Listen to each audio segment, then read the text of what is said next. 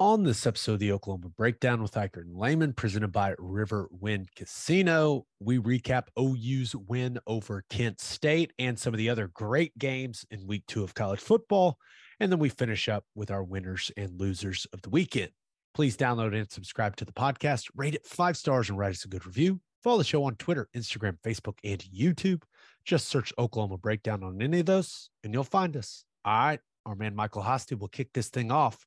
It's time for the Oklahoma Breakdown.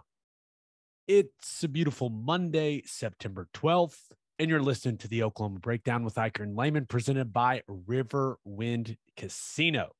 Riverwind is Oklahoma City's premier casino experience, and there are so many reasons why Riverwind is consistently voted OKC's #1 casino, but it all starts with their amazing variety of gaming thrills and excitement. Riverwind's beautiful award-winning environment plays host to more than 2,800 of the latest electronic games with a huge selection of table games, including blackjack, blackjack match, roulette, and Teddy's favorite, craps. No matter what your game, Riverwind has it in spades and hearts. Go gamble at Riverwind, people. It's fun. You'll enjoy it. And to learn more about their gaming promotions and entertainment options in the month of September, visit riverwind.com. Riverwind Casino, simply the best. Now we're recording this Sunday night. Please leave us a 5-star review and a nice comment while you're at it. Ted, how we doing, man? Doing fantastic. Another fun weekend of football in the books. And ready to talk about this one, put it behind us, and go to Lincoln. It was a wild weekend of college football. And the first half of OU Kent State contributed to that as well. So yeah. Where it was one of those where we're like, wait, what's going on here? Right. And since it was the first game I haven't been at in a really, really long time, I'm just watching all of this on my phone. By the way, wedding timing was perfect. Ceremony was the duration of halftime. I believe I missed the first 4 snaps of the second half, and that was it. Was able to watch every step of the game. That's perfect. That's hilarious. I love that. Yeah, it's pretty good. Okay. But we want to be positive, so let's start with the defense. I think everyone's really, really excited about how this defense is coming together. What'd you think? Yeah, I thought all in all was another really solid performance. Thought you had guys that played really well on every level. I thought the defensive line, I thought Isaiah Coe was an enforcer. I thought Grimes had another really solid game. He's starting to really find his home out there. I thought Johnson played pretty well at times. I got frustrated at him at one point in the game whenever he missed a easy tackle for loss, but he played a good, solid game. That one play was just a little hiccup. So defensive line coming along really, really well. Even Redmond, had a flash for a couple of really nice plays where you can see the type of damage he can do on the inside. It's a deep, solid rotation that the defensive line has going right now. I thought Danny Stutzman played an excellent game. I think Coach Venable said that he graded out like in the mid-80s in week 1. I think this one's going to be way better. It wasn't perfect. There was a couple of things that, a couple of hiccups there that cost them some decent yardage, but he's coming along really well. 4 tackles for loss, incredible. He's coming downhill. He's starting to gain some confidence. The more he understands, the more you can see him using that physicality, using his size as an asset, running around, making tackles. I thought Bowman had yet again a superb day, was all over the place in the secondary. And, I thought our corners played well. They came out, tested us deep a couple of times, and I thought our guys held up really well. May have got away with a little bit of a tug on a jersey here and there, but I think that's good. You do that until they flag you for it. So all in all, whenever you just kind of scan the entire game, I thought it was all around really solid. Yeah, I agree. The thing that when I watched it Sunday morning, watched it back, the thing that stood out to me was the D line. Man, it's starting to look better. You know what I mean? Like just how Yeah. physical those guys are, how violent they are at the So point of attack. everything's behind the line of scrimmage. There's so much. There's in the backfield on every single play. And Kent State, they are a team.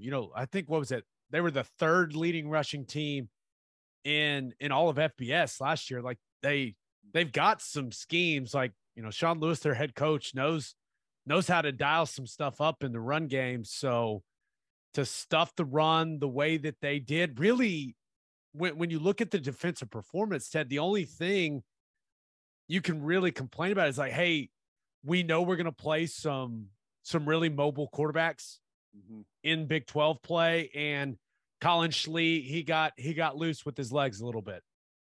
That's probably the number one complaint. Yep, he had the longest run of the day, a 17-yard run, where he just, I don't know how he made it through all of those guys, but he did. And I think the longest pass of the day, at least it was the longest at one point, was a free play off of an offsides. So longest play you gave up all day was 24 yards. Still haven't given up anything really explosive. That's the longest play of the season so far, is 24 yards. All in all, I think they've done an excellent job. Just, two totally different styles of offense, and they've contained both of them really well.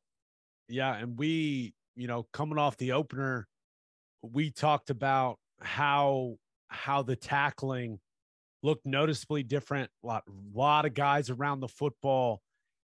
You still, it looked good to me watching it back. It seemed, now you're going to have some missed tackles here and there, but seemed like once again getting a lot of guys to the football, getting guys on the ground. I was smiling ear to ear when Jaden Davis and Billy Bowman bullied that guy and took the football from him. That gave me a nice chuckle.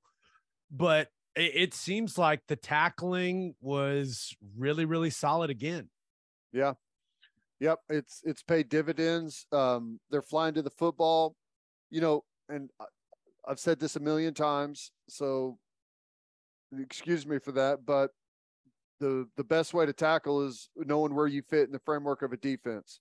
And when you've got a bunch of guys that understand where they're supposed to be and know how to miss or know where to force a guy, it helps the entire team tackle. And so far, we've seen them do a really good job of that. Now, it's going to continue to get cranked up, right? Like we've outmatched these opponents big time, but we've made them look the way it should look. Defensively, we've dominated the line of scrimmage. We've tackled well in the open field. We've had pretty much constant pressure on the quarterback. Like, those are all the things that you're really looking for. We haven't given up a bunch of explosive plays, haven't had free runners in the secondary. Those are all really positive things. Yeah, the one thing, and you mentioned guys just being back in the backfield, 14 TFLs. That's a big number, man. It's huge. And you look at how many plays they ran. They probably ran somewhere between 60 and 70, maybe a little over 70. And to have 14 TFLs on that amount of plays, it's like every 5 plays is a negative yardage play. Yep. I mean, that is, I'm sure Kent State staff looking at that going, oh boy, that's not winning football, but that's really good stuff from OU's defense, man. Well, they've had to defend a bunch of plays. I don't remember what the numbers were in week 1. I know I have them somewhere, but their yards per play that they're giving up is really low. I know the yard totals haven't been like something where like, wow, that's a really impressive day defensively, but their yards, they've done a really good job. I mean, I don't have many complaints. There's a couple of times where you have the chance to get off the field and you don't. I mean, there's some of that stuff, but you're two games in running a new defense. at this point, I'm happy with what I see. Yeah, and you give up 295 yards of total offense to a team that a lot of people think are going to play for their conference title. Now we'll see. It's a long season there in the MAC. Don't get me wrong, but also with the mobile quarterback like Schlee and the Cephas kid, that kid's good. Yeah. So to and the limit, stuff you gave up is like you can almost single out like most of the plays where most of the yardage came and say, like I said, that one was a free play where we jumped off sides. 2 plays, Harrington had him dead to rights in the backfield and just, came a little bit out of control, and he's going to get that fixed. Was, anxious out there trying to do too much, which is fine. Like those, he's going to settle into some of those plays. And Stutzman, they got Stutzman on a little, like a kind of a gadget play to the tight end on a counter look where he just continues down the field on a pass play. Like just some of those things that they're not schematic or philosophical problems with what you see out there. Like, oh my gosh, we've got an issue with this that people are going to continue to exploit. I don't see anything like that right now. Which is nice, right? Which is nice. But I mean, just looking at the team, and we'll talk about the offense's performance. Just looking at the team, right?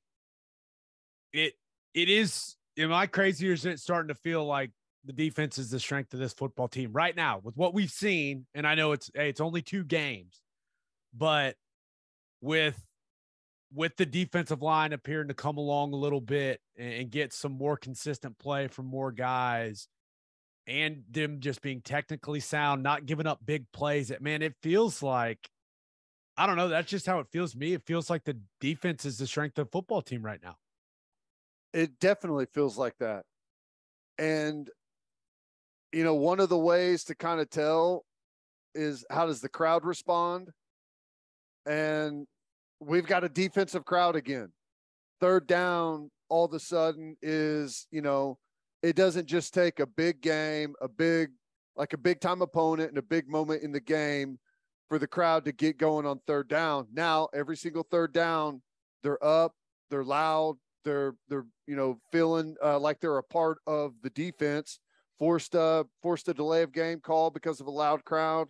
So yeah, I think like whenever you see that the crowd is responding to them, I think that makes you feel like they're kind of the lead pony right now. Yeah. And the way the offense played in the first half probably had a lot to do with that. Yeah. Yeah. So I guess it's time to, do we have to? Should we just skip? Can we just pretend the first half didn't happen? Come on.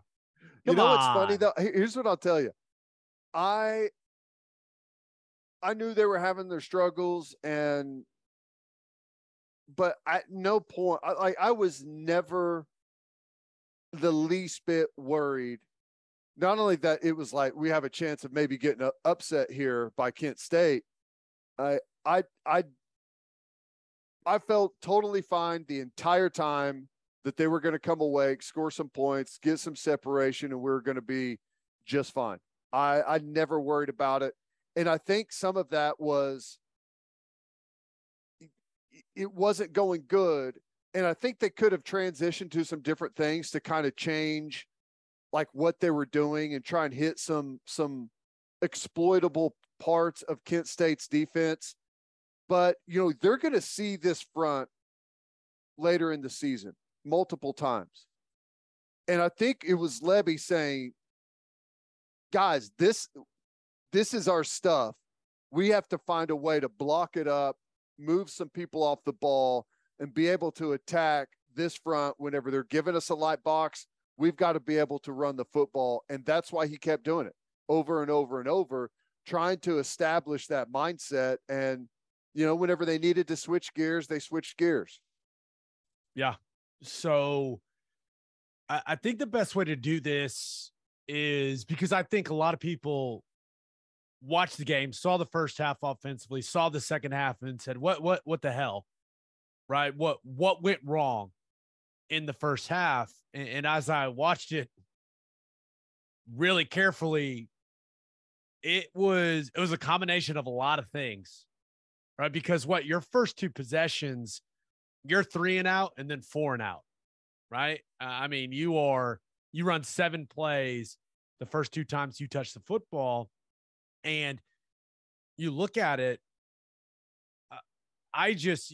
You've got to play better along the offensive line, right? And it's not just the physical part of it, right? Now you got to get movement, you got to come off the ball, you got to block the right guys, but like second play of the game, they motion a wide receiver, and the backer bumps in the box, which you should know that's going to happen with the play call, with the motion. A backer bumps into the box and no one blocks him. He's unaccounted for. How does that happen? That's my, it's like those mistakes can't happen. Right? You need to know where you're going. You need to know who you're blocking. It's hard enough to win the battle against defensive linemen with how freaky some defensive linemen. Kent State didn't have any of those guys, but so you need to know exactly what you're doing. And that's not just who am I working with? Like, you need to know how the picture of the defense can change when they're shifting motion. It's the one advantage that you carry into every snap is you know where you're going and you know what you're running and you know how to block it. And if you don't have that advantage, you're going to find yourself in a really difficult football game. Absolutely. And the bottom line was Kent State was giving them a 5-man box, and you couldn't run it against it. They couldn't move them off the football. That's problematic. Yep. It is. Right now, you saw some better stuff in the second half, right? Started finding some running lanes. But when you look at the first half and what the major issues were, there's way too much stalemating at the line of scrimmage. Right? Guys not getting movement. Like you're double teaming a guy. Move his ass. Mm-hmm. I mean, you have to create movement at the line of scrimmage. There's way too much stalemating, and there's just a lot of times I feel like they don't know which linebacker they're working to, and I don't know how that's possible. Because what Lebby runs, from a run game perspective, it's not overly complicated stuff. Right. So you've got unblocked inside linebackers when you're running into a 5-man box. Like, block the inside backer. What are we doing? I was confused watching the lack of execution in the run game in the first half. I will say, some of the times when they did block the right guys, right? Backs are one-on-one with defensive backs. That's the running back sky in the run scheme, right? You say, hey, this guy is not going to be blocked. Make him miss. And in the first half, they weren't making guys miss. In the second half, they did. They made some guys miss. The Marcus Major run was, oh my God. That was great. But Dylan Gabriel, right? The long one, what did he rip off? I think it was like 44 yards. He's one-on-one in space. Everyone's blocking it properly across the board. He makes a guy miss, explosive run. So when you look at what went wrong in the first half, it was bad blocking, a lack of identifying where you're going in the run scheme, and you were in third and forever situations, and they just got to play coverage, Ted. Like it's not, I know some people are going to be like, well, there's got to be more to it than that. It really wasn't. Who do we kill? Yeah. Like, who do I blame? And the frustrating part for me watching it was guys taking turns, right? Which, hey, one guy messes up, another guy messes up. It's got to be more consistent across the board. And really, I thought Dylan Gabriel was pretty good in the first half. He didn't, he with the way that game was going, you could have understood him maybe trying to force some things right? Like that nervous energy. The crowd starts murmuring a little bit, like what's going on here, right? So he could get a little antsy, maybe try to force something in that first half, and he didn't. And I thought that showed quite a bit of maturity with how the game was going up to that point. He was a little late on a few throws. He takes some interesting sacks. He could just throw it away instead of taking the sack and losing the yardage. So I'm sure that's something that Levy will talk to him about. I know he wants to hold on to it and try to make a play, and hold it and try to make a play as late as he can. But I'm not really, now as a former O-lineman, it's like, hey, those sacks make the O-line look bad when really you're the one just holding the football, man. Get rid of that thing. Right. But the one thing that I really am not a fan of about it is like he's taking some unnecessary hits in those situations too. So is that kind of how you saw some of the stuff in the first half? Yeah. I thought his mental clock, Dylan Gabriel's, got a little off. Like I think he's not in a great place confidence wise with where the offensive line is. Because there's a couple of times they've had free hitters just right off the gate, didn't identify the front for whatever reason, and had guys that were unblocked. And I think that's kind of thrown him off to where maybe his eyes aren't downfield like they should be, and he's kind of watching the rush, and it's just kind of changed the way he's approached things. And I thought it was way better in the second half. Yeah, and I agree in the running game. I thought in the second half, they started doing that one back power. I think one of the first plays that they went to in the second half was more of an outside zone, and that had a little bit better result to it. They got in a better rhythm and were able to use their tempo early on. When you're not getting it, if you don't get 6-7 yards on first down in the running game, you can't. I mean, doing tempo is not doing you any good. Like you're just you're rushing to the sideline at that point is about all you're doing. And once they were able to start hitting on some of those runs on first down, they were able to use that tempo to their advantage. And the next thing you know, boom, boom, boom, they score 3 times in a row, and all of a sudden you feel way different about the football game. But yeah, it was just interesting offensive line wise. Guys seemed unsure, and I know those fronts, and they were doing some weird things with it, but I'm just glad we got a good look at it with this offense before, you play a Baylor or an Iowa State. Cause that's a totally different animal. Same system, same scheme, but a totally different level of player and a totally different level of understanding what it is they're doing. That's this team's first year in that scheme. Yeah. So it was discouraging, right? That it didn't look better in the run game earlier. And I'll be interested to see if we see Levy start transitioning the run game more to, kind of attacking the edges of the defense, because you look at the interior, like the way that they're doing some of this stuff with it, it's really not even inside zone because it very rarely goes to the front side. But the way that they block, like you need guys in the interior that are mauling people, right? That are getting movement, that are distorting the line of scrimmage.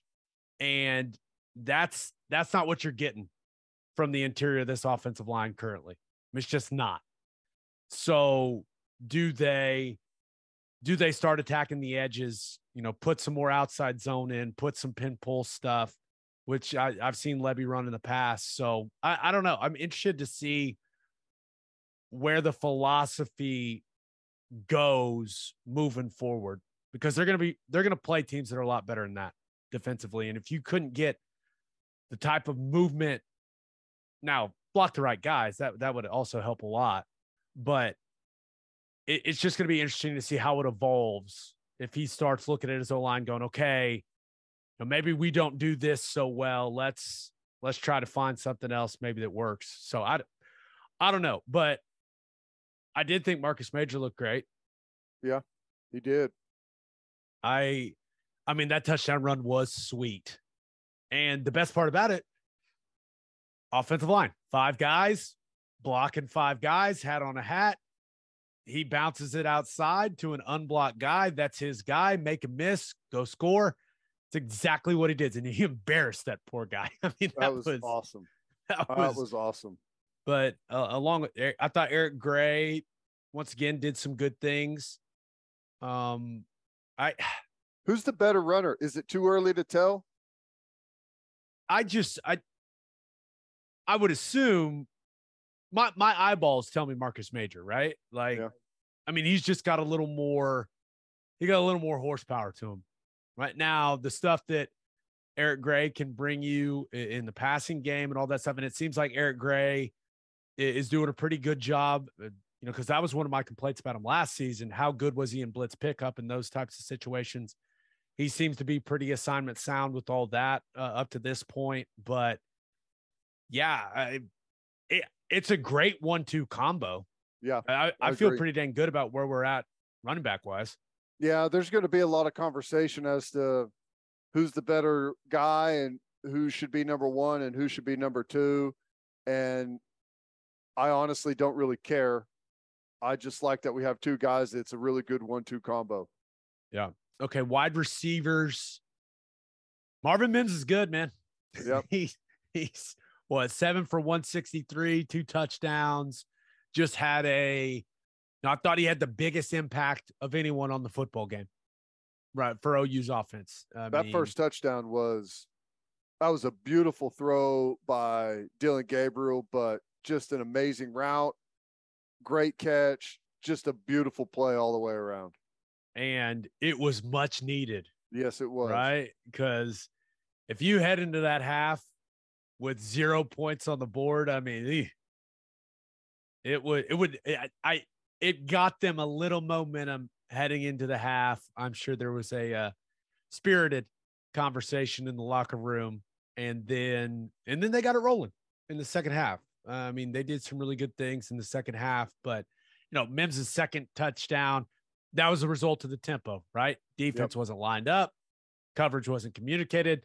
You leave the best wide receiver on the field uncovered, and you let him score an easy one. That's about as easy it's ever going to be for Mims. Any other wide receivers kind of stand out to you?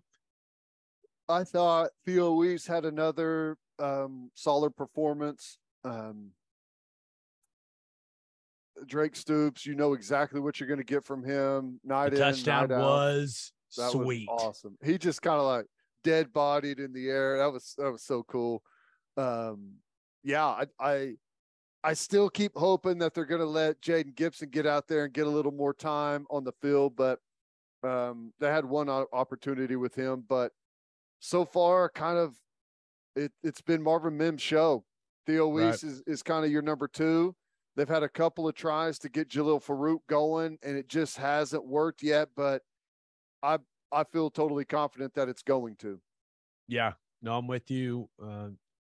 Theo, he looks pretty explosive right now. He looks good. Looks good after the catch. Yeah, it's good to see him out there healthy. And you're right about Farouk. Just not getting many touches right now. The ball's just not finding them. But I will give him some credit. Going back, I probably pay more attention to wide receiver blocking than a lot of people do. And even though he's not getting the rock a ton, Farouk he's getting after it as a blocker. So I think, which is impressive especially when you're not catching many passes. Tight ends wise, did we see one snap to 12 personnel? One. I think it was one, right? Yep.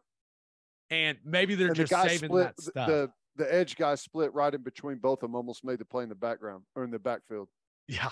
So not ideal, but so we talked about that heading into the game. How much would we see of Braden Willis and Daniel Parker on the field together?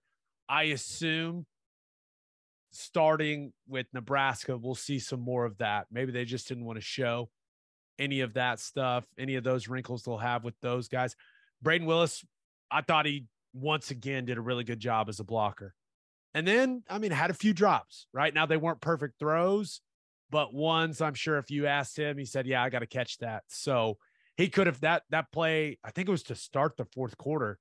The one down the middle, that could have been a big play for him, and just, I don't know, kind of spun him around weird. He just couldn't hold on to it. But I continue to be very impressed with what he's doing as a blocker, just and bringing physicality to that tight end position. It's impressive, man. Yep, he looks good. Daniel Parker looked good. He caught a couple of balls out there. He's a horse to bring down. Yeah, I'm with you. Like, we're going to see more of those guys on the field together. It's just a matter of when and you know, in what scheme is it going to work the best against, and when do they feel like they're going to break it out? You know, I definitely helps in protection if you need to go max pro and stuff like that. So I think those guys will continue to go be a big part of the offense. And I think I would expect to see, as you face tougher and tougher defenses, to see the tight ends end up being more involved, both guys on the field, maybe in protection, and also like easy throw and catch stuff, almost check down, like chipping the edge and just, you know, kind of leaking out for an easy little safety valve. Some of that stuff, as you start to get against some, like, we're going to see some really good rushers coming up. Kansas State, they've got a beast that's going to be coming off the edge. You know, so like whenever that happens, going to see those tight ends lining up and motioning across, chipping off, and then releasing down the field. Yeah. Okay. A little more on the O-line. We kind of talked about the issues that were there in the first half. Did do some much better stuff in the second half. Thought Anton Harrison looked much more comfortable at left tackle. I thought that was a smart decision by Bill Bedenbaugh to flip those two tackles. And it's funny because Tyler Guyton looked better at right tackle than he did at left. Yeah. It was pretty interesting. I thought both guys, you know, and with Anton, I probably am just, and I'm not saying I'm giving up on the guy, but like, I want to see him finish blocks. I want to see a little more nasty to him, but I think I may just have to accept that that's not him, right? That maybe he's not. Now he, you know, does his job, goes to the next snap, but I did think overall he played pretty well. McCade Matar, he looked much better than he did in the first game. He looked much better. He definitely looked healthier, but there's just too many times with him where, I mean, he's basically just standing straight up and dancing with the guy at the line of scrimmage in the run game. Like, there's no movement. There's no pop. It's, I don't know. Once again, I still don't think that guy's 100%, but he's got to get his pads down. He's got to play with more leverage. Like, there's a lot, like, it's got to be better. He is generating very little movement right now. So well, a lot of that is like, whatever you're saying, at times they're unsure, like what back they're comboing up to. And a lot of that, I don't know. I'm just thinking of it defensively. You don't typically get super aggressive until you know where you're supposed to be. And like, whenever you know where you're supposed to be, you end up playing really aggressive and really fast. Like, if you're sitting there thinking at the line of scrimmage and I'm not even sure if this is the guy I'm supposed to be blocking, it's hard to really fire off into him. But, you know, I don't know. Maybe there's some like, if you talk about some injury or some, not injury, but banged up and throw a little, you know, confusion in there as well, it's not a good recipe. Yeah. Know what linebacker you're working to. Solid advice in the run game. It's solid advice in general. Also, if you're working to a linebacker in protection, he might add to the rush late. Keep your eyes where they're supposed to be, because there's a couple times that's where the sacks are coming from, right? Like, they're looking at their backer. Okay, he's sitting there, eyes off him. He adds to the rush, unblocked, and I'm just, about to throw my phone, at the wedding cake at the ceremony. So explain it to me. You're the center, I'm the left guard. We're jogging up to the line of scrimmage. We know we're zoning to the left, right? Like, where's the breakdown? Are they not talking? There should be a ton of chatter, right? Like, yeah, the communication, if that's the issue, like, that's just dumb. You don't need to keep secrets. Right. Like, you need to know where you're going, especially if there's motion involved. Like, the picture's going to change, but you should also, in your preparation, you should know that with the play call. So I don't know, man. I'm a little confused because you look at those first two series of the game. I mean, two out of your the first play of the game was just a horrible outside zone. It was ugly. Ugh. But then your second play of the game, you've got an unblocked linebacker that bumps in the box because of motion. And then on the second series, second play, so they go empty and they throw a nice ball to Marvin. The second play of the first and 10 after that play on the second series, unblocked linebacker making the play. Yeah. It's just, I don't know how that happens. Well, it shouldn't matter. You should be able to say, hey, we're comboing up to that guy right there. It doesn't matter. You think the defense is, they don't know what you're talking about 90% of the time. Even if they do, they still have to play through like their keys and everything. And so it would be my preference. I guess I don't know. Like, if you're going to be wrong, you should both at least be on the same page and be wrong together, I guess is what I'm saying. Right. I would over communicate until you start blocking the right guys all the time. Right. Yes. That's the approach I would take. Now, Andrew Rame, he does play with good physicality. I don't know how many times I'll say this, but I'm going to keep saying it. I'm not sure I've ever seen an offensive lineman push people away from him the way that he does. It makes his life so much harder. I don't know. Just grab people and don't let them go. Get called. Please just get called for holding. I just want to see him get called for holding once. Like, just grab a guy. It would save. Well, other than that, like, you got to get everyone on the same page. That's your job as a center, but he's got to play better. He got to play better. Yeah. It's just where we're at. Chris Murray, you know what you're getting from Chris, right?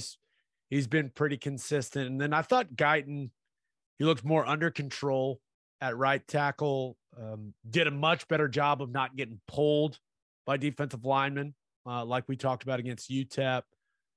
But the good thing about Guyton for me, and I'm not sure if it was the position switch or what, but I saw improvement from what I saw from him last week and what I saw from him this week. And when you're talking about a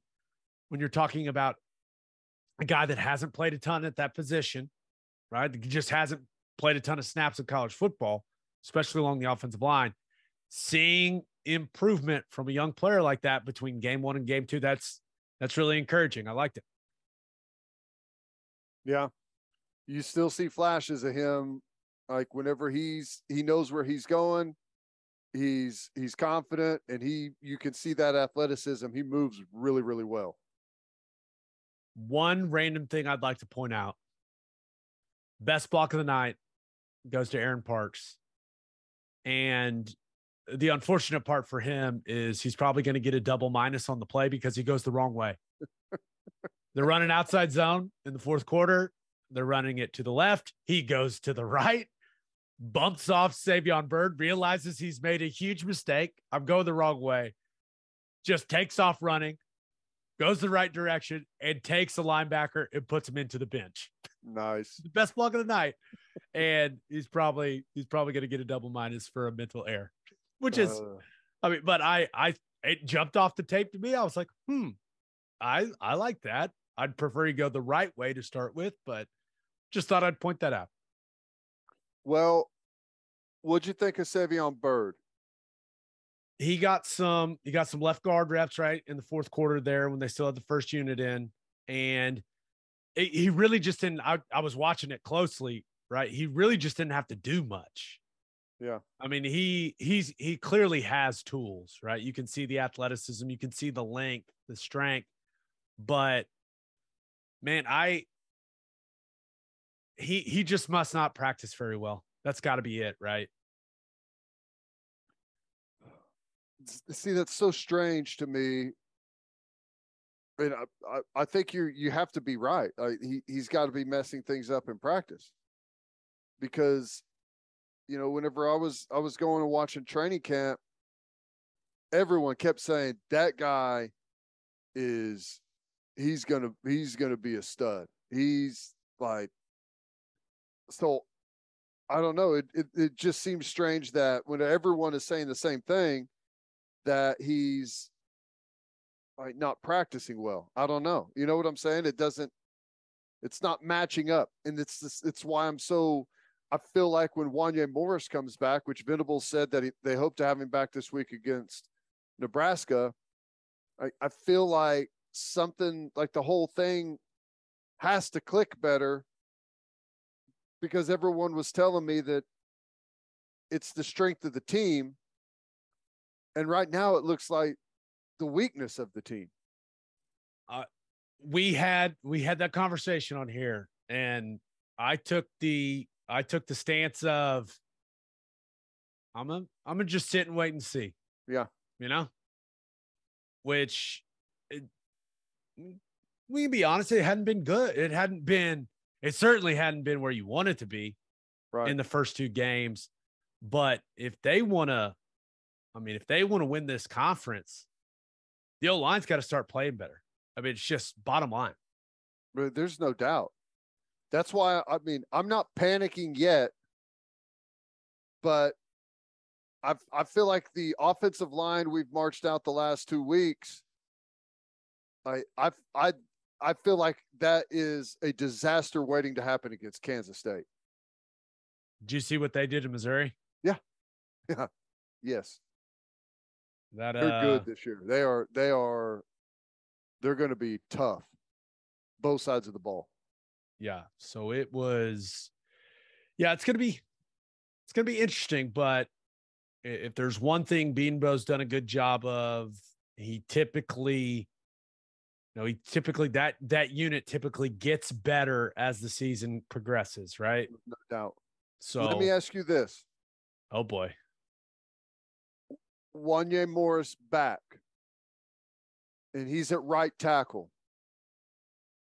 Is there a chance we see Guyton at a guard? I am always, I'll tell you this, Tyler Guyton's one of the best five they've got. With what we've seen in the first two games, he's one of the best five they've got. So how do you make it work? Whether he stays there and Wanye Morris plays the tackle, or he plays a guard. Now, you look at the two body types between Wanye and Guyton. Wanye's probably the one you're bumping in, right? He's a thicker dude than Guyton, but I don't know. Yeah, that's you have to get better play from the center position and the left guard position. You do. So whatever combination you want to throw out there and feel good about it, like I guarantee you this, Bill try whatever he's got to try to get this group playing at the level he wants them playing at. And right now they're just not at that level. They're not. But we got only time. Played 2 games. Got time. But we'll see. Okay, let's get to call your shot. We asked you guys your biggest takeaway from OU's win over Kent State. This one comes from Casey Moody, who says Major is RB1. I feel like that's going to be consensus. Like I said, to me, I really don't care at the end of the day, we're going to need both of those guys playing at a very, very high level. And I think you have that right now. So my eyes tell me that he's better running the football right now than Eric Gray is. So however you want to phrase that, he's RB1, fine. Don't know, but I like what we've got in our number 1 and number 2 guys. And frankly, I like what we've got in our number 3 and our number 4 guys as well. Yeah. Okay. This other one comes. If just one thing to add, I hope you never wanted to come to this, but I feel that we would be in a really good spot, even if something bad happened and we lost one of those 2 guys, that I would consider both of them a starter, right? Is right. The way they're rotating through. I think with Tawi Walker or Javonte Barnes that you're going to end up being really good there. Yep. Okay. This other one comes from Chris Melson, who says 0 turnovers, 0 personal fouls. Yeah. That's, we just went through offense and defense, and they did win 33-3. I know it wasn't 50-0 like everyone wanted it to be. I understand that, but I think we're just we got the bigger picture in mind, right? Kind of where we want to see this team get to by the season's end. But yeah, it's important to point out the positives as well. Yeah. 0 turnovers, 0 personal fouls, not seeing the team make a bunch of dumb, after the play mistakes. That's thanks, Chris Nelson, for bringing that. That's some positivity right there. I will say that I feel like even though everything has not been perfect, I do feel like this team mentally, physically, they're in a really good place. I think they execute. I think they're dialed in on details. Now, not all of those details are perfect, but I'm talking more like just kind of the overall flow and the way things are supposed to be handled on game day. Like this team is locked in and focused. Yeah. No, I'm with you. Okay. One last thing, and then we'll move on. The LED lights, thumbs up, thumbs down. What'd you think? Thumbs up. Liked it? Thumbs up, thumbs up, thumbs up. It was great. I think there was still, at least with me, a bit of fear that they weren't going to click back on like they were supposed to whenever the light show was over. But it happened every time. They came back on as they were needed. It was awesome. It was really cool. They did a couple of different things, like music wise, with the lights every time out. It was a party. It was cool. Yeah. So it added to the atmosphere big time. Seemed like it got, a lot of positive reviews. All right. Birthday shout outs. Happy 5th birthday to Colt Whitson. Happy 6th birthday to Juliet Hatton. Happy 7th birthday to Jillian Bolt. Happy 9th birthday to Knox Dillsaver. Happy 14th birthday to Tanner and Tessa Iverson. Happy 14th birthday to Christian Wood. Happy 15th birthday to Janie Ford. Happy 16th birthday to Kinley Donahue. I think that's right. I think you nailed it. Okay. Happy 29th birthday to Austin McGinnis. Happy 31st birthday to Justine Gilane. I think you nailed that one too. Not sure. Never seen that last name. Justine Gilane. Happy 50th birthday to Steve Hinnergart. Happy 56th birthday to Kim Slay. Happy birthday to Renee Hurd. Happy birthday to Susan Chandler. Happy birthday to Craig Lubin. Happy 9th anniversary to Davy and Joy Phillips. Happy 30th anniversary to Steve and Alicia Hennergart. And happy anniversary to Richard and Liz. Whew. Man, we had some stockpiled apparently. Jeez. All right, let's get to the National College Football Roundup. It was an awesome weekend in college football. But first, the only place to stop when you're road tripping is at Love's Travel Stops. Love's has over 600 locations in 41 states, offering 24-hour access to clean and safe places. Whatever your road trip needs are, Love's has it. Fuel, fresh food, all the snacks and drinks, including, yes, my favorite, Java Amore. That coffee is fantastic. Love's also has you covered if you forget your phone charger or headphones. They've expanded their mobile to go zone so you can grab any of that stuff there. Make sure you download the Love's Connect app for exclusive offers from today's most popular brands. The Love's Connect app also includes a route planner and store locator. When you see that red neon heart on the highway, stop in and say hi at Love's Travel Stops. For a full list of what Love's has to offer, visit loves.com. Opolis Clothing is the exclusive home for all of our Oklahoma Breakdown merchandise. If you want to live your life in buttery soft comfort, go to opolisclothing.com. That's OPOLIS clothing.com and use promo code TED, TED, for 10% off your entire order. You still get a discount on all the OU and OKC Thunder gear as well. That's opolisclothing.com. Use promo code TED for 10% off.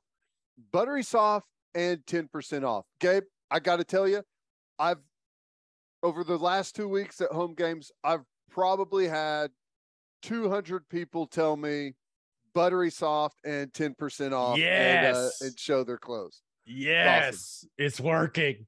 It's working. Make sure you send your kids to Bishop McGinnis Catholic High School. Bishop McGinnis Catholic High School has a long tradition of educational excellence. With a 12-to-1 student-to-teacher ratio, no student is overlooked. Bishop McGinnis's college prep curriculum offers 22 AP courses. There are numerous clubs and organizations for students to join, and is a proud member of the OSSAA. There are 14 sports offered.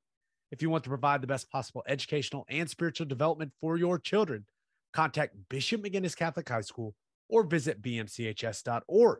Financial aid is available. All right, National College Football Roundup.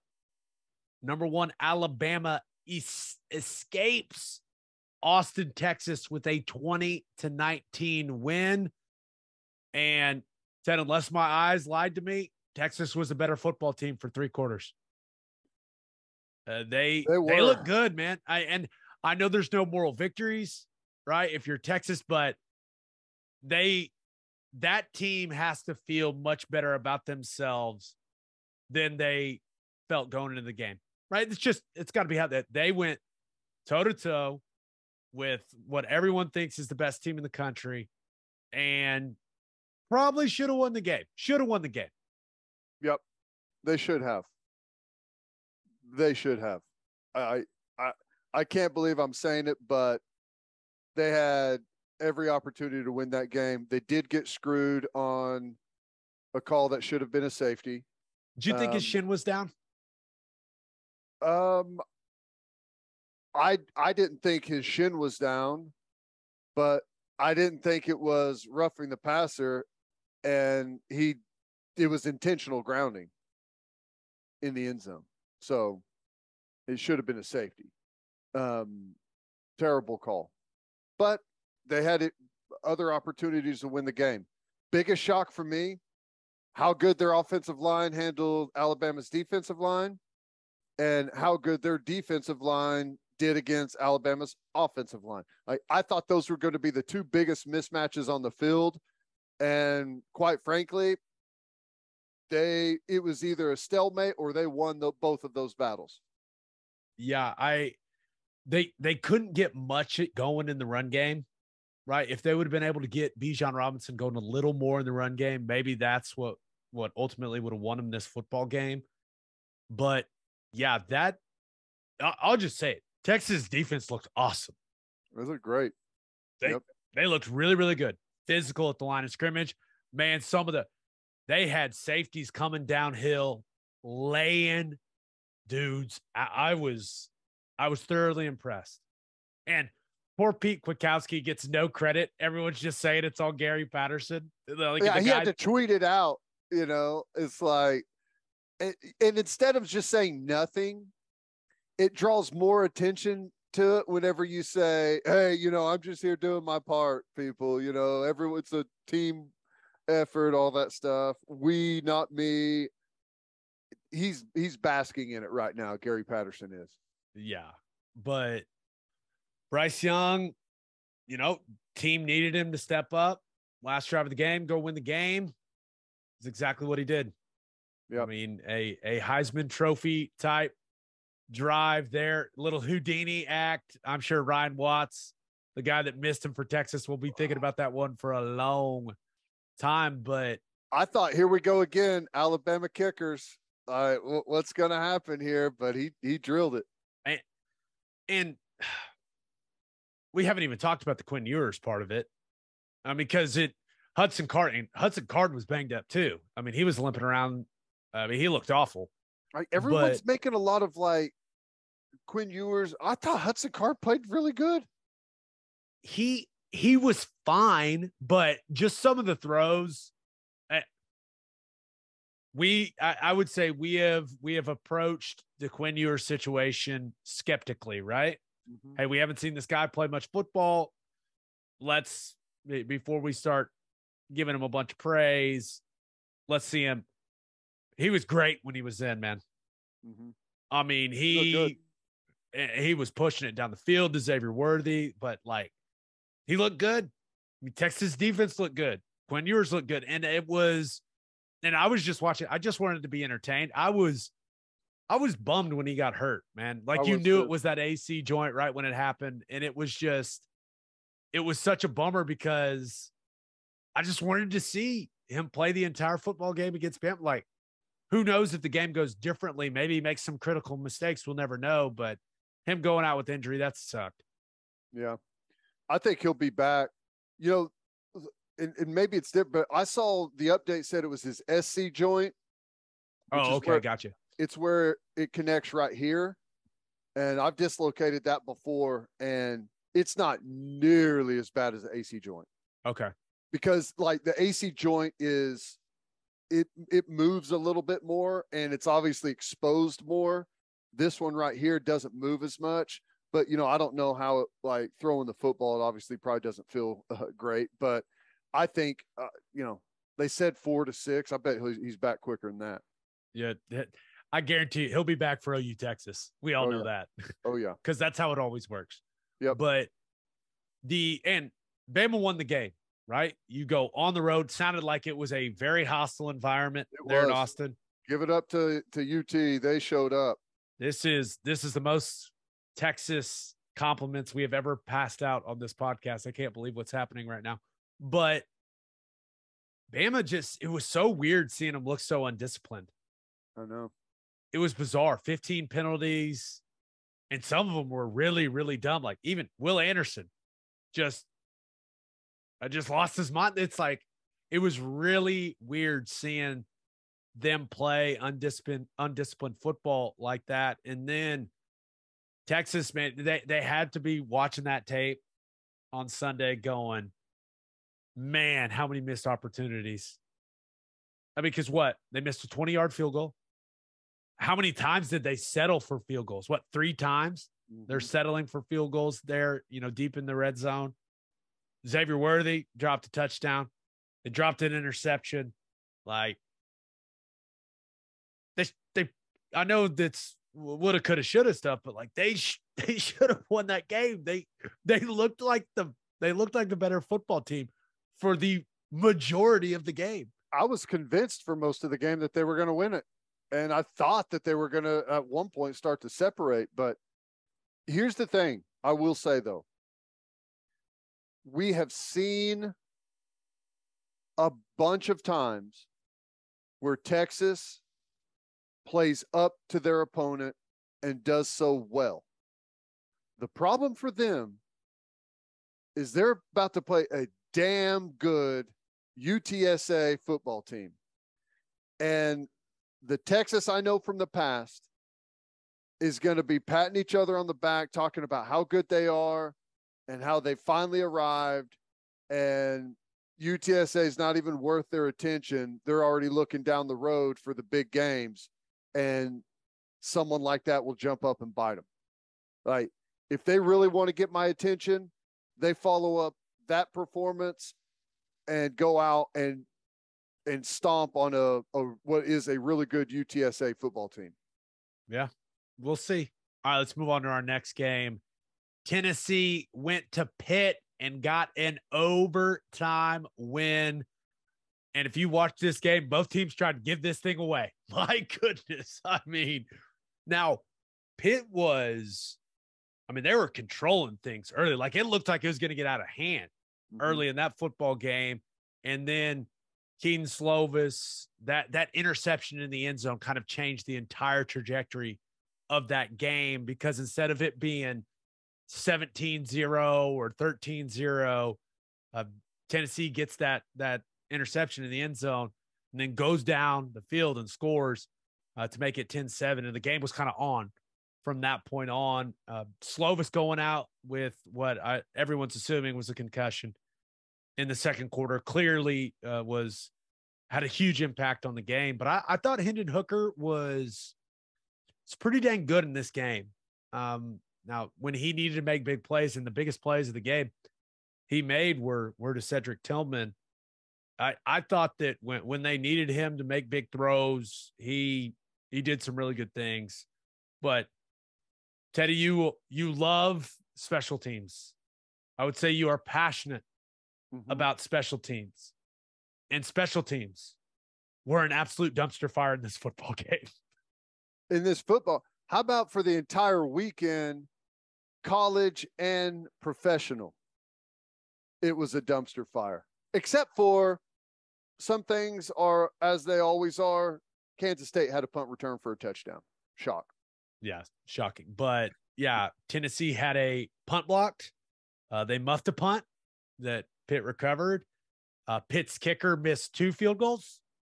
So it was quite the disaster. And then the backup quarterback for Pitt, Nick Patty, he did a good job, leads them on the drive to go tie the game, but then just takes a massive sack in overtime. And it was just, it was a nice win for Tennessee.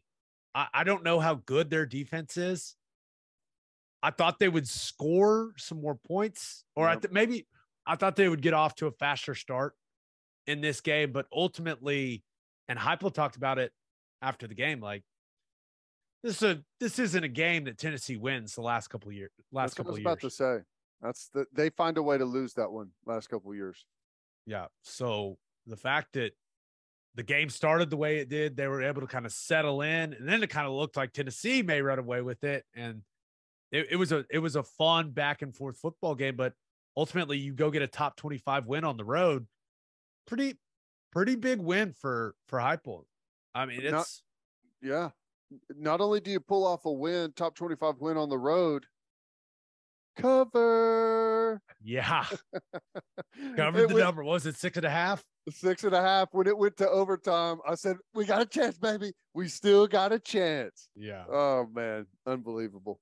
Yeah. Best play of that game, though. Did you see that Pitt tight end hurdle that guy and run for that touchdown? That was awesome. I did. That was great. I felt bad. You could see people laughing in the background before the play was even over. So I always feel for the defensive guy in that situation, but that was awesome. That's one of the most perfectly timed hurdles I think I've ever seen, because he didn't really even have the height to go over the guy. It was just so perfectly timed that it worked. It worked amazingly. I'm sure that's going to be an awesome picture for that guy to hang on his wall. That's going to be sweet. Okay, last game. And a game that did not go the way that we thought it would. No. Baylor goes to BYU and loses in double overtime, 26-20. The first half, if you watched it, it was a good old defensive battle. Dude, there were some pads popping in that game. My goodness. Yeah. And you got to give a lot of credit to BYU's defense. Yes. Yep. I thought they did a really good job of slowing down Baylor's run game. Longest run for Baylor, 13 yards. I mean, and BYU, they just did a really good job of limiting big plays. Longest pass was like 19 yards. And Baylor, you know, I thought that the big play was going to be a much bigger piece of their offense this year. And it was in the opener, but once again, you know, they weren't playing anybody. Blake Shapen didn't connect on any of those big passes in the vertical passing game right off, you know, the play action stuff. I thought that they would have quite a few of those, and they didn't. I thought the BYU drive before halftime was big, right? To go score the touchdown there. That was impressive stuff. And Jaron Hall, he wasn't perfect for BYU, man, but he did some good things. He did some really good things. He did. I thought Shapen, you know, I thought he did a good job. He was more athletic than I thought. Yeah, he moves around well. He moves around really well. And I was surprised that he was pressured as much as he was and pushed off the spot as much as he was. I thought Baylor's offensive line was going to hold up better. And you're right, credit BYU's defense, because Baylor, they kept hitting those runs, and their two backs are just like Abram Smith was last year. They are big, they are physical, and they come downhill. I just kept waiting for one of those to, you know, instead of being the 6, 7, 8 yard gainer, that they would bust it loose and get out into the open and turn it into some big explosive plays. But they just could never break away and cause that big game changing type of play. So that was a great game though. Really good atmosphere. What the hell are those things that they all pass around and eat after one another? I don't know. We need to get like, what was that? Is it like, it's like a cookie, or like it's called a cougar tail, but they like just hand them around and everyone bites off the same thing. It's crazy. Can't be sanitary. No, of course not. But yeah, I don't know. I saw that. I was like, BYU, they're just kind of weird, man. You know? Hey, I got to tell you, and I hate to admit this, I could not physically keep my eyes open anymore after the first overtime. Oh, you fell asleep before it ended? I didn't even fall asleep. I just like, I was like in physical pain trying to stay awake. I just turned it off. Did BYU score first in the second overtime? Well, so remember, yes. I think whenever they scored, I like turned it off. I was like, okay, Baylor's not going to be able to get it done. Yeah, well, Baylor, they got it down to like the 3 or 4 and then had a couple false starts that pushed them back. Yeah. The things did open up in the second half a little bit in that game. It was a fun game to watch, but the end of this game and overtime, it's a great reminder. Never leave it up to the kicker. What right. Oldroyd or whatever his name was misses to win it in regulation for BYU. Both kickers miss in the first overtime. Never leave it up to the kicker. That we talked about Alabama having a bunch of penalties. Baylor, 14 penalties. Well, and what's his name got tossed, Doyle, and that hurt them. That's such a bad call to me. I could never accept that that's targeting and that he should be kicked out of a football game for that play. It's just not right in my opinion, but whatever. it's a really severe punishment, you know? Yep. But on a play that's not a malicious play, it's just a football play. Like, I understand if you peel back on a guy and just go decleat someone. I understand if a wide receiver, the ball's overthrown and the safety just comes over and just destroys a defenseless guy. I get that, but in a football play, it's such a severe penalty. I hate it. Yeah, no, I'm with you. But I will say, I kind of disappointed in that loss for Baylor. And it's not just because I, picked him to win the game, but BYU didn't have their best two wide receivers. It's the type of game. Like if you want to be considered, a top 10, top 15 type program consistently, like got to win some games like that. And I felt like they let one get away. No doubt. Totally agree.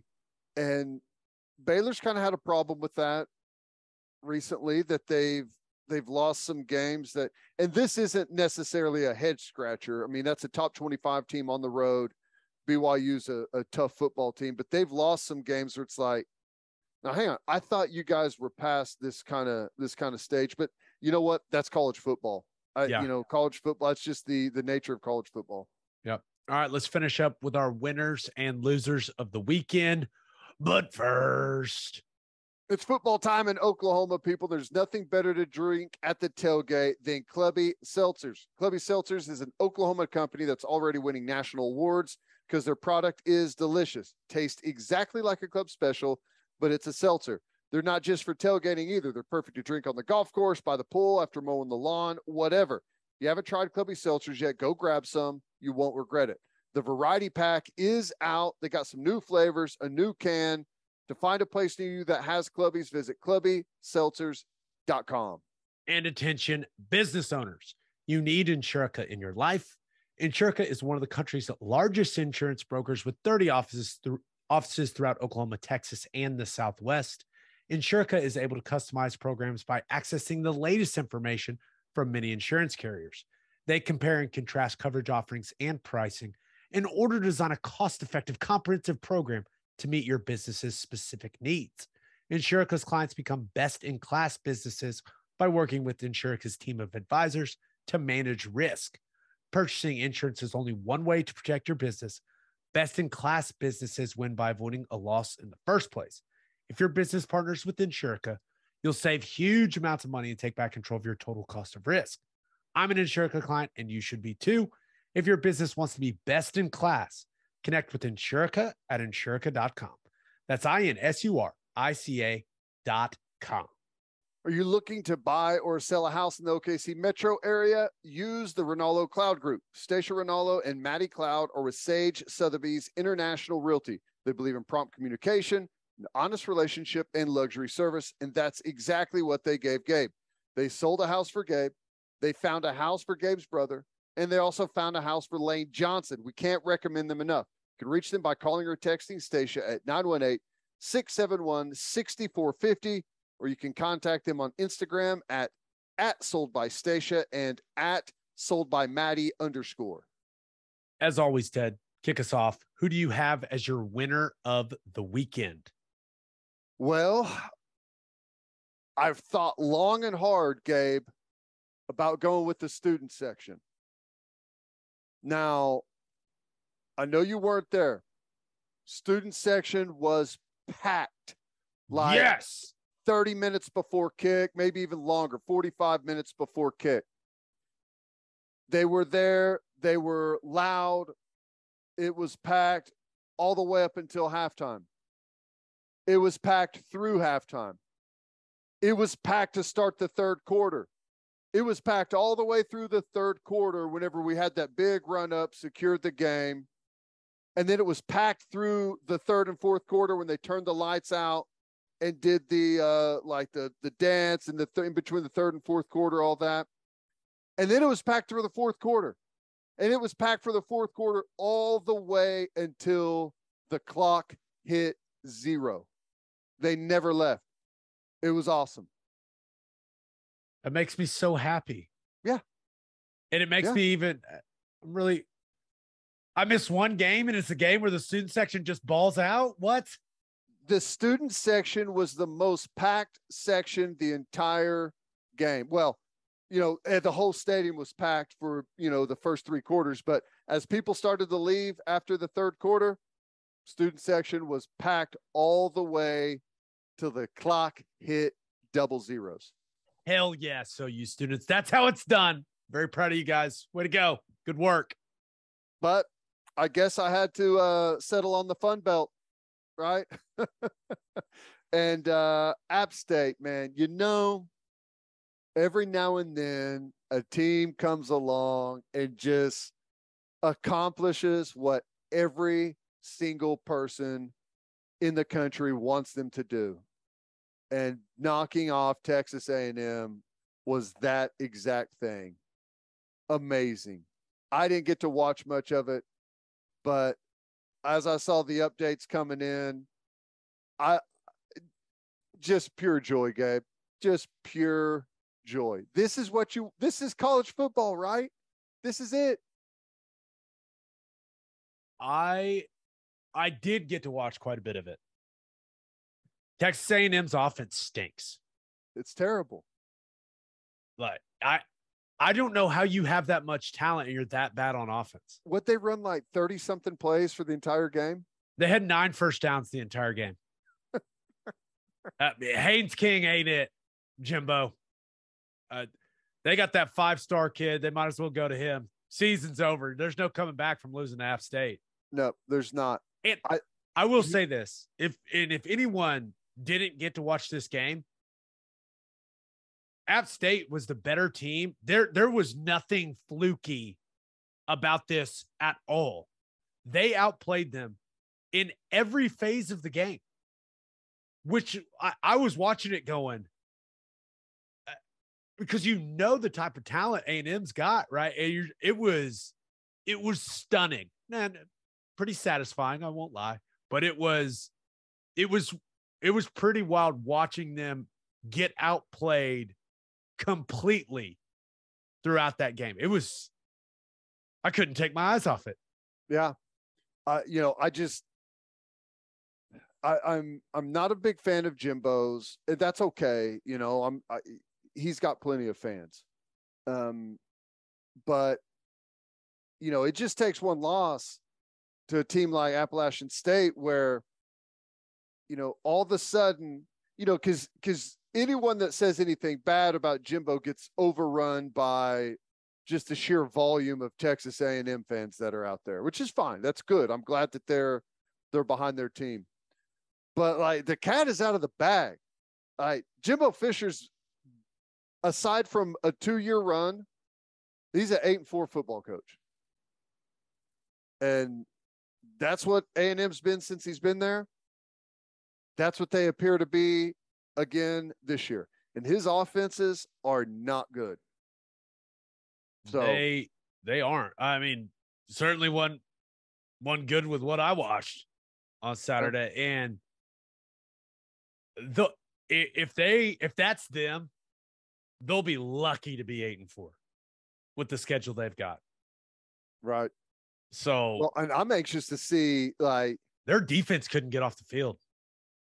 How do they respond to, because not all teams respond to something like this the same way. And whenever you, like, the NIL in combination with the transfer portal situation becomes really interesting whenever a team, and they've got a lot of football to play, but if you have like a shockingly disappointing season to what a lot of people thought you were going to do, like, what does that mean for your roster at the end of the season? Yeah. Well, all I know is Appalachian State had the ball for 41 minutes and 29 seconds of that football game. 12 of 25 on 3rd and 4th down conversions. Almost 50% for Appalachian State. I mean, they beat them up, man. And it's not like Chase Bryce is some all-world QB back there for him. It was impressive. I mean, Appalachian State, anyone that watched that game walked away going, oh, no. Yeah, that better team won. No doubt. Can you imagine? I'm sure they had, 85 plus 90, 100,000 people in that stadium. Can you imagine the moans and the groans, like when the defense can't get off the field and finally, oh my God, finally they get off the field and you 3 and out? That had to be its own hostile environment to play in as that game wore on. Oh my gosh. I can only imagine. And another dreadful field goal attempt. Yeah. Yeah. Well, Texas A&M lost. Clearly we're very upset about it. All right. Who do you have as your loser of the weekend? Uh, he's not the loser of the weekend, but I thought Baker Mayfield had pulled it off. I thought he pulled it off. And then the Browns go down, and who is this kicker that hits a 58-yard bomb into the top of the net? That would have been good for like 70+ yards. I hated that for Baker. I thought he had gone down and won the football game after, really grinding it out. His poor rookie left tackle trying to block Myles Garrett was, that was tough. Tough on Baker. And, can you imagine after the couple of sacks that Garrett had, knowing that your left tackle is whiffing on that guy every time? And how can you even have any poise in the pocket at all to deliver a football? That was frustrating to watch. I hated that for him.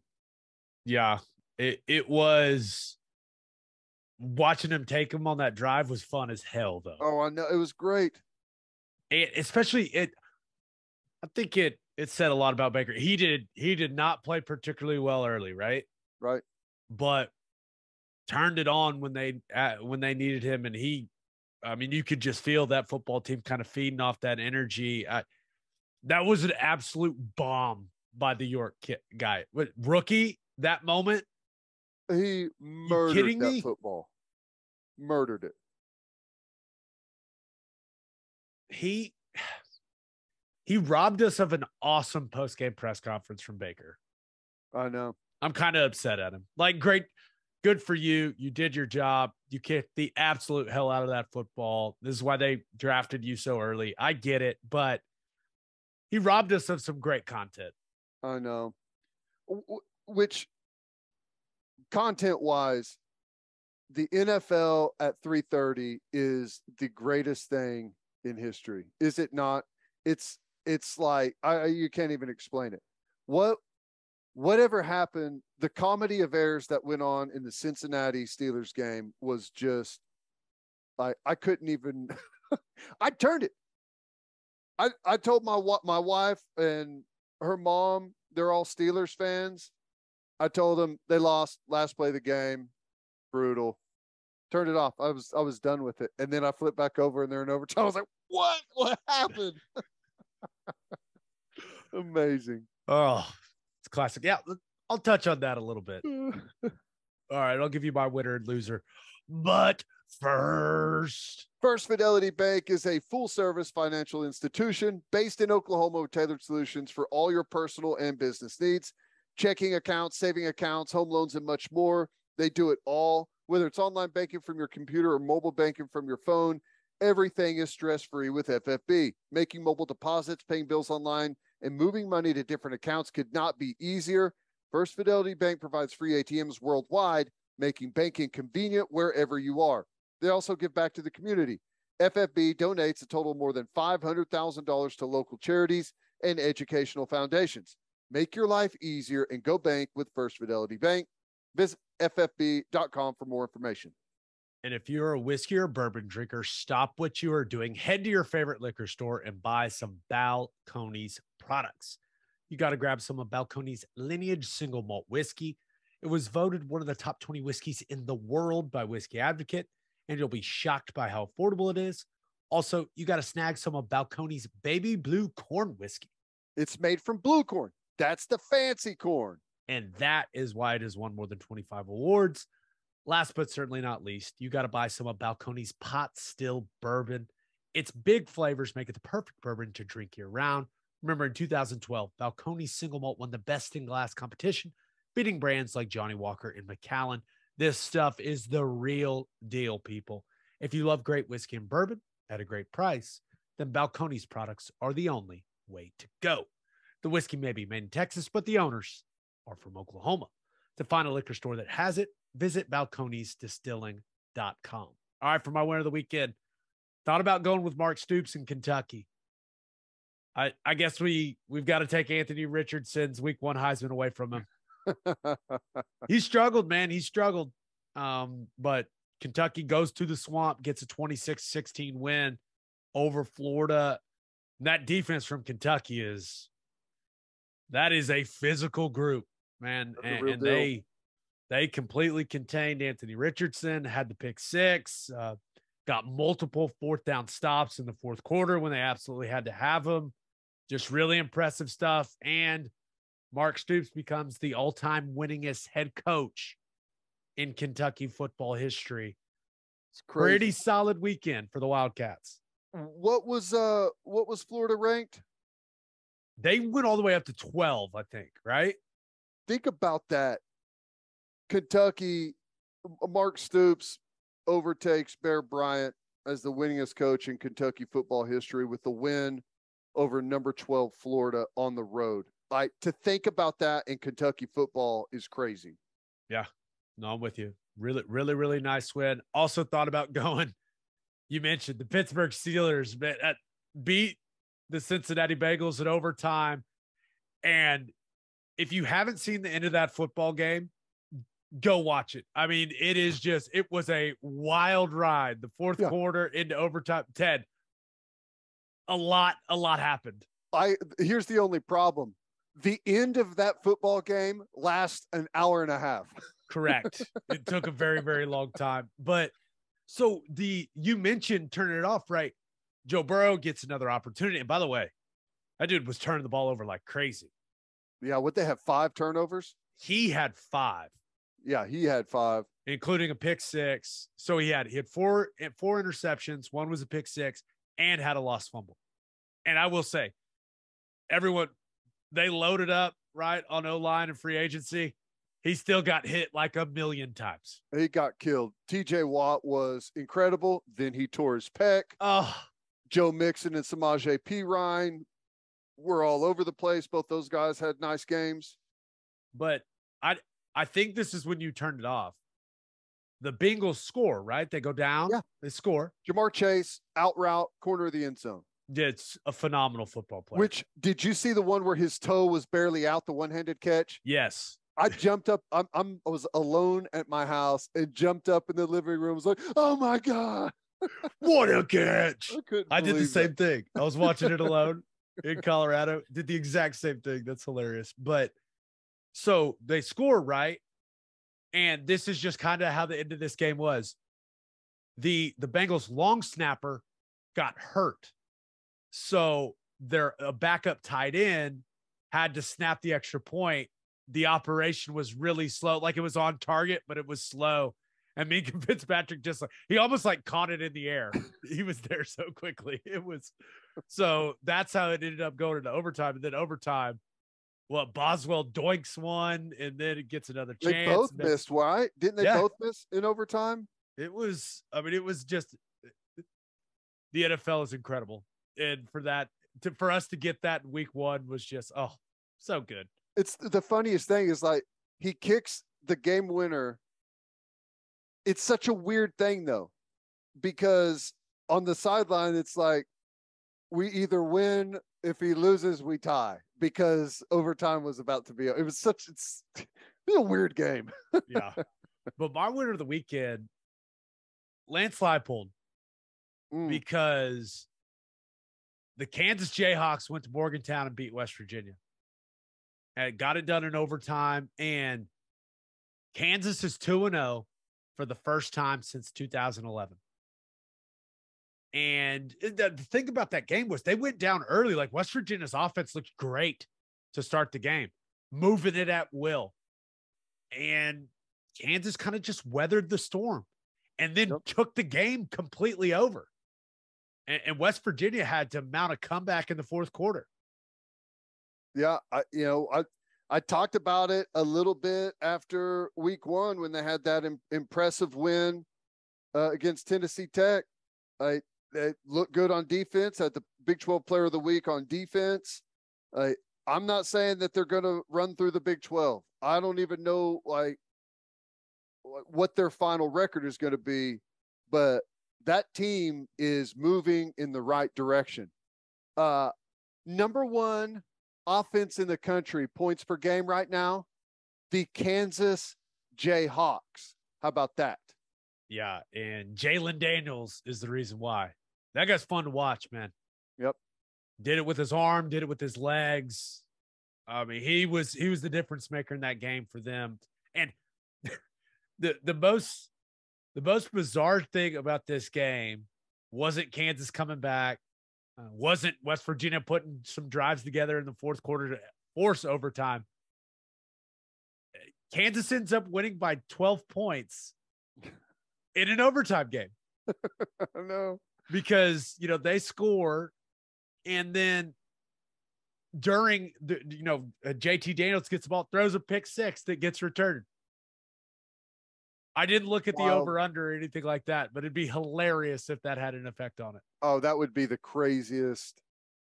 That'd be the craziest bad beat ever, or however you want to look at it, or best win ever. But yeah, hey man, hats off to Leipold. That contract extension, you can tell something's different up there, and that we've talked about Daniels for a while. If they could just give him some time, he can make you pay. He's a good player. Right now, Kansas is running the football for 250 yards a game. Devin Neal had a nice game. Yep. He's a solid back, and then what Daniels brings as a runner. He was their leading rusher in that one. So, yeah, but it's just Kansas is a competent program again. It's good. Yeah, and that is not a good loss for our boy Neil Brown, man. No. That is. No, and I guess I didn't see the game, but, there was some week one clock issues, clock management stuff, and like going for it and those type of things. And I guess some of that happened again in this game. Is that right? Yeah, a little bit. I saw someone referencing it. So yeah. So I don't know. Not good. But all right, let's get to my loser of the weekend. Thought about going with Marcus Freeman. The honeymoon is over. Yeah. Yikes. After giving Notre Dame fans a lot to be excited about with how they played against Ohio State last week, you go and you lose the home opener to Marshall. And Notre Dame's offense, they have not found much offensively. We thought it was Ohio State played really, really good defense last week. Yeah. Marshall shut him down too. I mean, they couldn't run the ball. Buckner, now he got banged up, but he was okay. He doesn't look like a big difference maker. How does Notre Dame not have an awesome quarterback? I don't understand it. They haven't had an awesome quarterback in a really, really long time. They are like Iowa. When's the last awesome quarterback that they had? I mean, Ian Book was okay, but no, shouldn't Notre Dame have one of the best quarterbacks in college football? Like, you can be the quarterback at Notre Dame. I feel like a lot comes with that. Yeah. How do they not have a good quarterback, man? I don't know. They bring Drew Pine in, and he was not good. Yeah. So, I mean, just a very, very disappointing loss for Marcus Freeman. That, like, you lose the bowl game, you lose to Ohio State, that's one thing. You got to beat Marshall, man. You got to beat Marshall. It's tough. Here's the thing. I do not waver from my opinion that he was a great hire for Notre Dame at head coach. Agreed. He's on the verge of, he was already on the verge of losing that really good recruiting class that they had. They started off with 3 or 4 or 5 stars.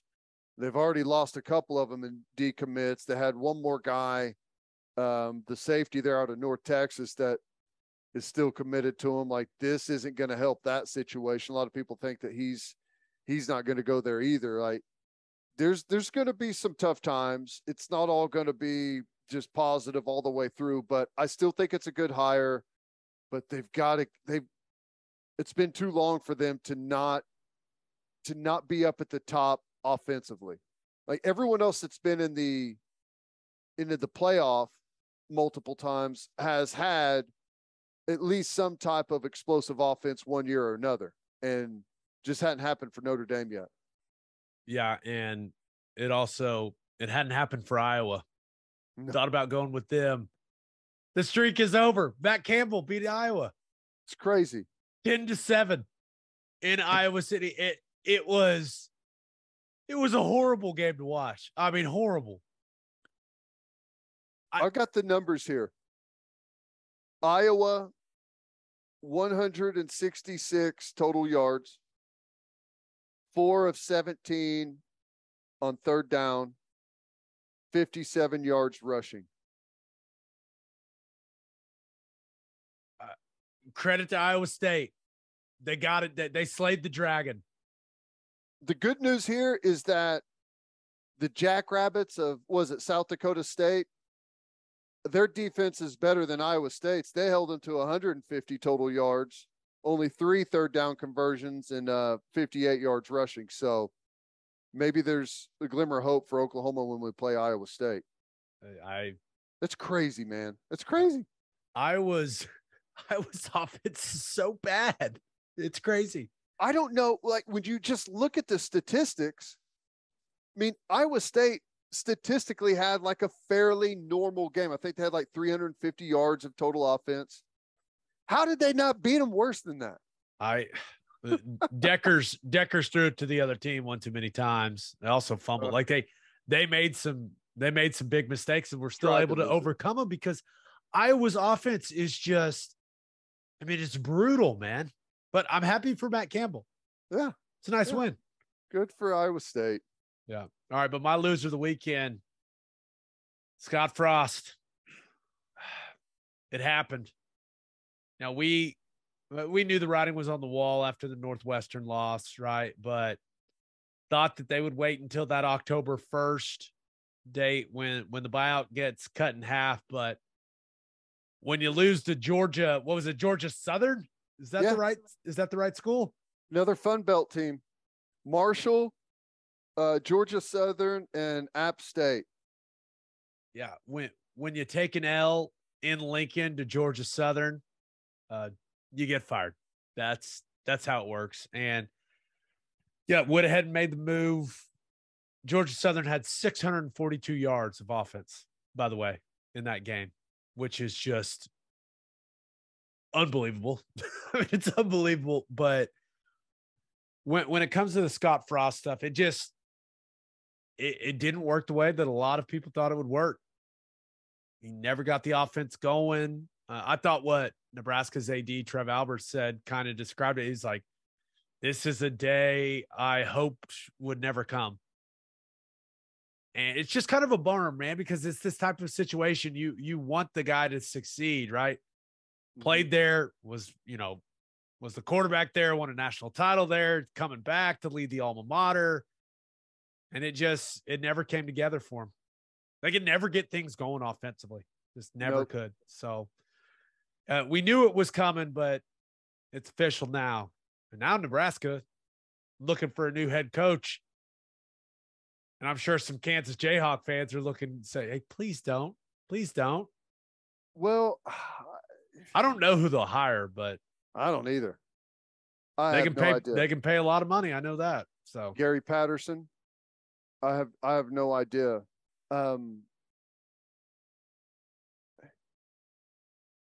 This seems so dumb to me by Nebraska. What good does it do you making the move now instead of October 1st? What, that's 20 days away? And you can save $7.5 million? Does making this move, is this going to save your season? Is this going to, what are you doing? You might as well wad up and burn $7.5 million. Unless it's like a, good old boy slap you on the back. We're buddies, Trev Alberts and Scott Frost, which, hey, I'm happy for Scott Frost. It just seems like a total waste of money for the athletic department of Nebraska, right? It does, right? It does feel that way. But I guess the one thing is, okay, if you keep him for these next couple of weeks, I honestly think they fired him just so he couldn't coach the OU game and try to save his job. Yeah. Well, right. If we've seen anything these last couple of weeks in college football, you don't really know, man. Like, college football can be weird. If you give them the opportunity to coach that game, they play OU well. Maybe they even win it. I don't think that's going to happen, but right. It's college football. Anything can happen, right? Well, I don't think they wanted him to have the opportunity to coach that football game. I'm with you. Well, that's the other part of this thing. This is a disaster for Oklahoma. This is not what you want. You do not want to go face a team that just got embarrassed, that just got their head coach fired. They've got an interim now. Every team always plays their absolute ass off one time for the interim guy, right? One time. So as soon as I saw that, I was like, oh God, no. Why Nebraska? Because you know, just like I do, you know, like how it's like it's written in the book. Like, this is just, they're going to go out and play their absolute asses off, and it's going to be like a storybook day for Nebraska. Now, they're not going to win, but they're going to play a really, really good football game. I'll be surprised if they don't. Yeah. And this defense, who I don't even know, like, what happened to Nebraska's defense? It was a pretty solid group. I know they lost some guys off last year's team, but their defense is horrible. Oh, well, they looked god awful against Northwestern. Yeah, and they looked even worse against Georgia Southern, giving up 642. Brutal. I don't know, man. I don't know. I would have let Scott Frost try and go beat Oklahoma and still fired him on October 1st, even if he did beat Oklahoma. I would have, to save $7.5 million. Yeah. It's just be like, hey, just want to let you know, October 1st, we're going to fire you no matter what happens in this game. So, hey, sorry. It's probably how I would have approached it as well. But also, like, what is, how matter Nebraska fans? How does that affect you financially? Like, is them being pissed off for 20 more days, like, would it cost you in the long run more than $7.5 million? I don't know. I don't know. I'd hold a press conference and say, listen, fans, we're firing Scott Frost on October 1st to save $7.5 million. Just so you know, he's still going to be here. Maybe even demote him. I don't know if you can demote him, what his contract says or whatever, but yeah, I don't know. I think it's hilarious, but I'm happy. My theory has been that Scott Frost is trying as hard as he can to get fired before October 1st. And he got it done. It just took a Georgia Southern loss. Job well done. Ended up never having a winning season as Nebraska's coach. 16-31 overall, 5-22 in one-score games in his career there. And this is an interesting one. Since 2018, the only Big Ten school to have a worse overall record than Nebraska is Rutgers. Oh, it hurts me to read that. It hurt me. There was another stat, like Nebraska was like 214-0 when they've scored over 35 points. And now they're 214-1, I guess. Like, they'd never lost a game. So it's over 200 games. Jeez. Crazy. Who are you hiring if you're Nebraska? It's a good job. Like, it's a Big Ten job. I mean, let me ask you this. Who wants it? I don't know. I think the level of investment, like, from everything I can tell, like, there's relatively good alignment is the word you hear. Like, they got all the resources in the world. Yeah. I don't know, man. Matt Campbell? Try to get Matt Campbell?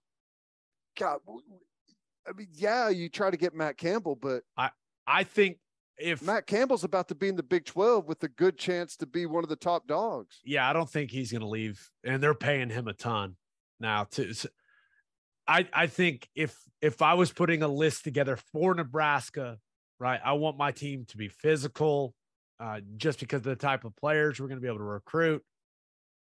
I'm hoping Matt Rule gets fired from the Panthers, and I'm hoping I can convince him to be the next Nebraska coach. Boy, that would be an absolute home run hire if they could get Matt Rule. Yeah. But yeah, lots got to happen for that to work out for him. So I don't know. You know, you got to feel like a lot of folks are going to see, like, Scott Frost is good coach, good pedigree. You know, I just could not get anything going at all at Nebraska. You know, money talks, and everyone's always going to feel like they can go in there and change it. But I just don't know how many people are going to be, how many top guys, like, someone will take it. There's no doubt, but I don't know how many of the top targets are going to be like, I don't know. I wonder how quickly Scott Frost is going to be an analyst at Bama. I thought he was going to be an analyst at Oklahoma. I'd be all for it. Why not? Yeah. We'll see. Yeah. Episode 248 in the books. We'll have a new podcast that'll drop Wednesday. We'll preview OU Nebraska. Just a reminder, you can hear Teddy from 3 to 6 on 94.7 The Ref. You can hear me from 2 to 5 on Sirius XM Big 12 Radio, channel 375. Hope you all have a great week. And until next time, we appreciate you all for listening. Do what you always do, Oklahoma. Take care of each other.